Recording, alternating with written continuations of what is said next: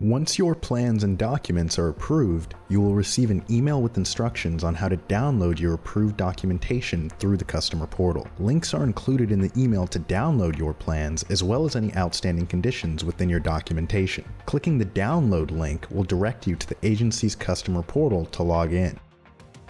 After you log in, you'll be directed to the Approved tab. Here, you'll see your plans listed along with any approved supporting documents. Clicking the download icon will download the approved documents, including any approval conditions on the plans as a PDF file. Let's now take a moment to review a few key things about the approved plan set as a PDF document. You will find the agency's approval stamp on each page. The agency inspector might ask for a copy of the approved plan set during the inspection phase of your project. However, if you lose track of it, you can always come back to the Approved tab in the digital plan room to download it again. In the final approved plan set, document bookmarks and thumbnails are automatically created to make navigation easier.